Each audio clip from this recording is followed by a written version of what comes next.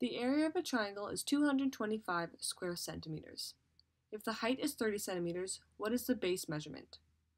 Let's start off this question by drawing our diagram. We first need to draw a triangle with an area of 225 square centimeters. So I'll write that down below. We are also given a height of 30 centimeters, so we draw our height from the top of the shape to the bottom, and our height always produces a 90-degree angle with the base, and that is given to be 30 centimeters. Now we need to do our calculations. To solve for the base, we first need our formula of an area of a triangle.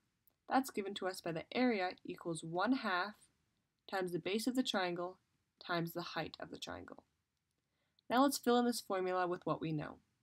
We know that our area is 225 centimeters squared. Then we have 1/2. We don't know our base, but we know our height is 30 centimeters.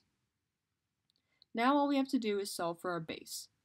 So we're going to have 225 centimeters squared equals 30 centimeters times 1/2, which is 15 centimeters, times our base. Now, to get rid of this multiplication between the base and the 15 centimeters, we're going to divide both sides by 15 centimeters.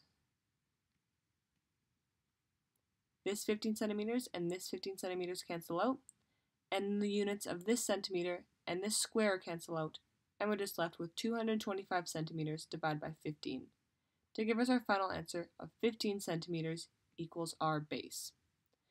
Now that we have our numerical answer, we have to put this in the form of a sentence with the proper units. So we have the base of the triangle is 15 centimeters. Now we have our units and we have our answer in the form of a sentence, so we have answered the question.